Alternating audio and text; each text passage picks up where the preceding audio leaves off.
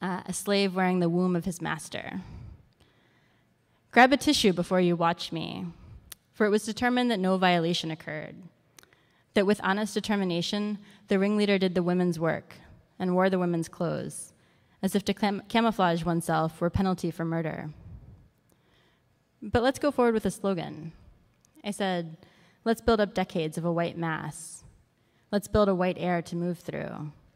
We collide as part of bike culture and bury our hatchets where we may. I trample, I jam, I tattoo my thigh. I view myself as a celebration, a spontaneous gathering of you all. Collapse of death. I crawled out of a spider hole into a fucked up kind of youth. My parents were fucked up, and my school was kind of fucked up, and my left eye ticked, and my ankle hurt. I felt my soul withering into a tiny shrunken system. But I wore a pin that said, fuck the system. And I drilled the bone out until I deadlifted unimaginable weight. This one's called When a Passionate Person Takes on Loads of Debt. A darling of several killings, I stop a bully when I see a bully. A national campaign should be a national campaign to have a chance with you. And I chance it, and then I do. But this bruise on this slave's arm sparked bolder penances. Cuteness is based on the basic proportions of a baby, plus shy or coy expressions. A cute character suffers from debt, just like you or me. But with no neck and a pear-shaped, elongated body, the eyes spaced low on the head, and usually large and wide apart, like the bull and the bear. I touch the shimmering floor. I put on my belt and my boots and belly crawl to you.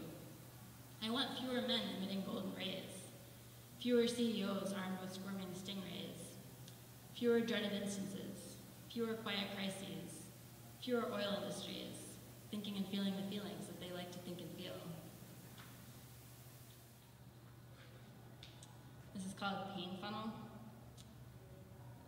Welfare mom with kids, recent high school graduate, college freshman dropout, pregnant ladies, recent divorce, military, active and retired, low self-esteem, low-income jobs, vocational rehabilitation, experienced a recent death, experienced a recent birth, empty nest syndrome, recent marriage, relocation, career change, upgrade skills, physically/mentally abused, recent incarceration, drug rehabilitation, dead-end jobs, no future, college credit, 2+ years, living with multitude of families, living with parents, living with significant other, fired/layoff, self-employed with no benefits. Tell me more about that. Can you be more specific? What have you tried to do about that? Have you tried to fix it? What does it cost you? How do you feel about that? Does the prospect have enough pain to qualify for the next step?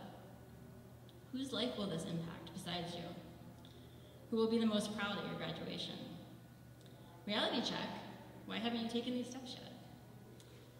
So that text's all from an actual training pamphlet for people whose job it is to recruit people to I forget which one, but a specific for-profit university.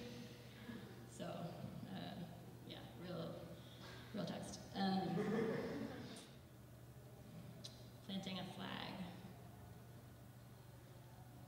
2 common blue butterflies lap at a small lump of feces laying on a rock. You don't realize it, but through their vision, you may be a cartoon waffle with giant arms.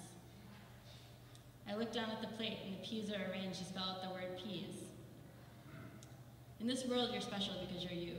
Everybody wins a sweater for 25 years. Men call it information sharing. I call it love. I'm going to put on my sweater. In this world, it's going to extremes that's wrong and should be avoided. You have to live with people. You have to live with yourself, too.